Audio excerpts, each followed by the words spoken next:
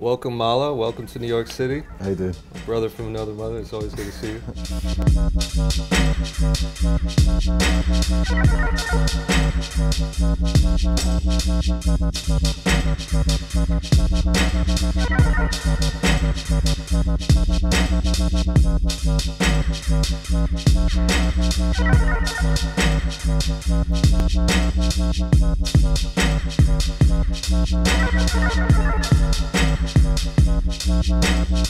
How I feel like I listen and how music kind of just overtakes me, overwhelms me. It was jungle music that did that for me first. When I heard that, it was just something from a totally another planet, but I felt so connected to it at the same time.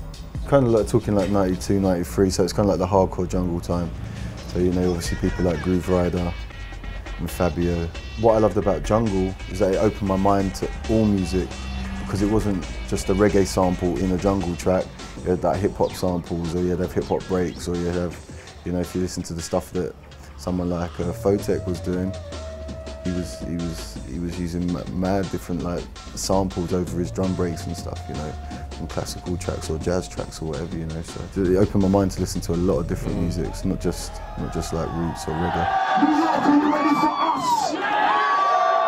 Well then, with no further delay, ladies and gentlemen, boys and girls, will you make some noise for the sounds of Bada? Scream, scream, Bada!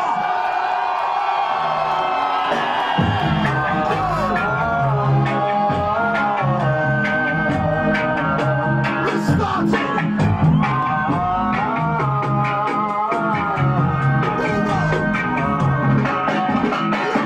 Let's talk about DMZ first. That was your party? Yeah, with Loefah and Yeah. Coki and Pokes. Sgt Pokes. And how long have you and Loefah and Pokes known each other? I've known Loefah since I was about 16, maybe a bit before, 14, 15. But Coki and Pokes, we know each other since school, early school, so like 10 years old, 11 years old.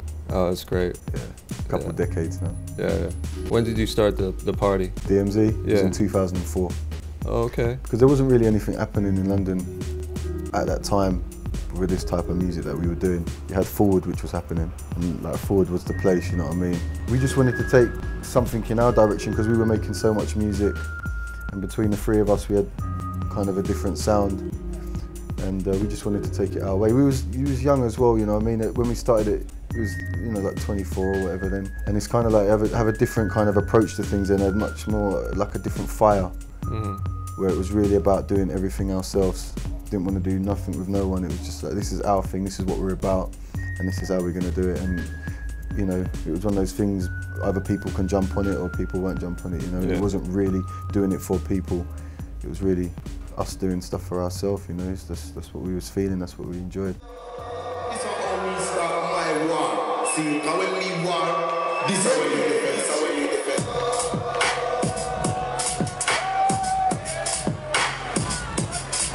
I feel it.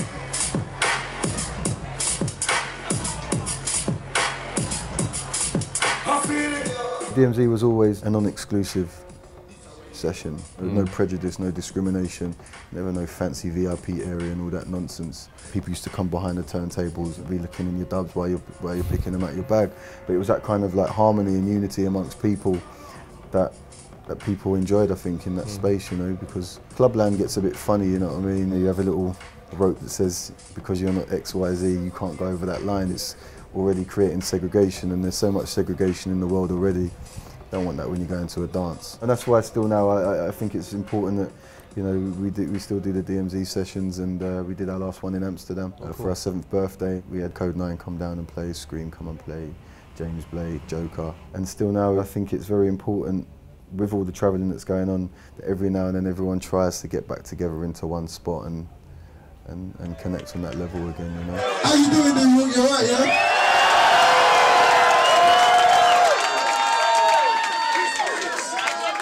Do you know my project called Coki? This one's by Coki, listen. Now, I remember when Francois first asked me to come and play at Deep Space, and I was like, you know, what am I going to do there? And you know, he totally got the vibe and took the risk to present something new to his audience, you know. Yeah, he's very open-minded. So, I mean, amazing. I looked around the dance floor, that's all I had to do, and I saw like two, you know, a businessman, grooving. People of all races had come. That was probably into the New York first City. one I played at. Yeah. Community is Yeah. fundamental part of a harmonic existence, you know what I mean?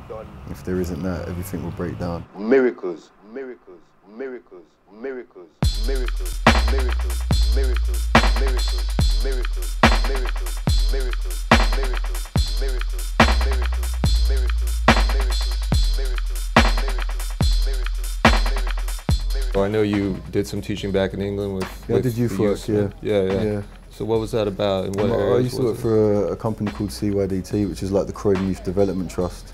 I used to work with youngsters from, you know, the age of about 11, 12, 13, going right up into 18, 19. Yeah. And they would come down to a similar environment like this, you know, just workshops and you know, you got your reason and logic and all the rest of it. The youngsters were kids that were going through certain struggles, certain hardships. So from, you know, kind of broken homes, kids that were having problems in mainstream schools and been kicked out of mainstream schools, kids that are having running with the police and all of that. But it was a place for them to come and channel their energy, you know, and we just used to try and transfer that madness into something that helped heal them, you know.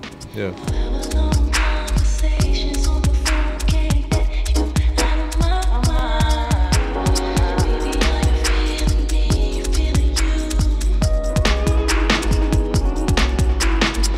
I never really plan a set as such. I always like to know what I'm going to start with before I go into it.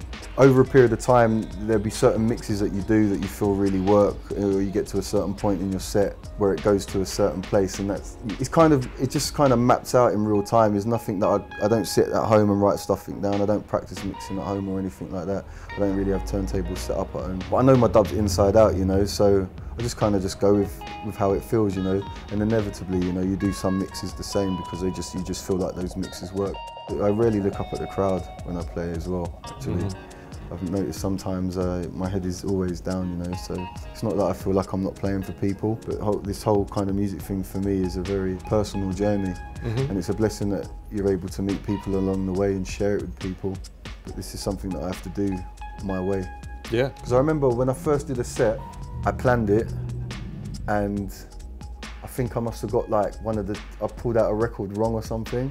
So, and I looked at my list and I was like, oh, where am I at now? And it totally threw me. Yeah. And I was like, I'm never doing that again, you know. I'm just gonna go for it. Yeah, I agree. It's always a disaster when you plan things too much. I'm not a planning guy, trust me. Yeah. I'm not the guy that plans, you know. Well, yeah, this interview was pretty much spontaneous. So yeah, it's just go with it. I like it that way, yeah.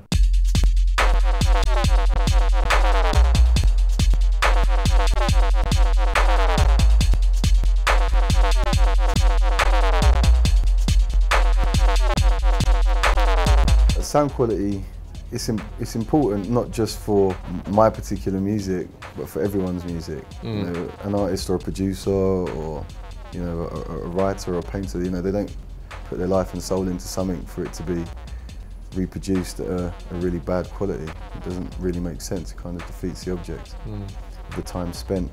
So for me and for the music that I do, I think still to this day that playing my music on a sound system, using dub plates or vinyl is the best way to hear my music.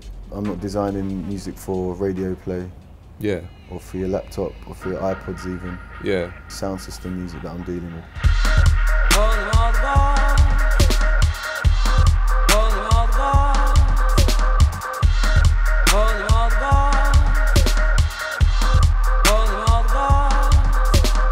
We can have this debate all day long. It comes up all the time nowadays, MP3s and laptops and this and that. But ultimately, it's personal preference. A lot of the people that go out to clubs and listen to music, maybe they can't define the difference. And a lot of club sound systems and PA systems nowadays, they actually sound better for the digital format. Yeah, they're getting tweaked for that. But ultimately, you have to look beyond the format.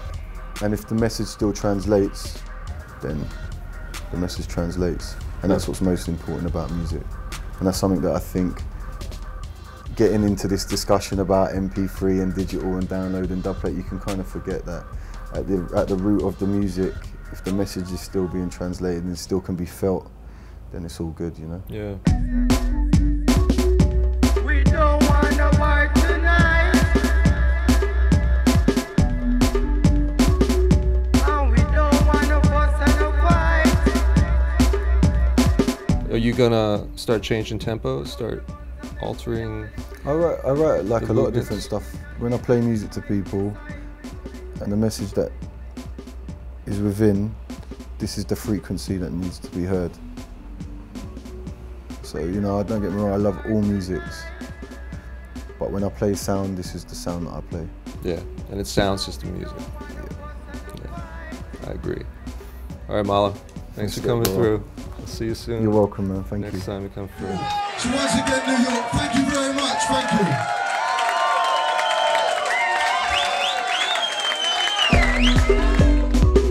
So we don't want no war tonight. And we don't want no fuss and no fight. And we don't want no fuss and no fight. Put down the guns and make we all unite. Welcome to Dubspot. We believe in providing you hands-on experience right away. Whether you're completely new to music and want to turn the sounds in your head into a musical reality, or you're an experienced artist looking to refine your skills and add new tools to your arsenal, we're ready to meet you at your level. For students of all ages, all levels, and all styles of music, Dubspot is here to help you achieve your goals. With course offerings both online wherever you are and at our school in the heart of New York City, we are ready to guide you through the next phase of your musical transformation. Whether you want to produce music, DJ, or do both, you've come to the right place. Come explore Dubspot for yourself. Become a part of our community and make music.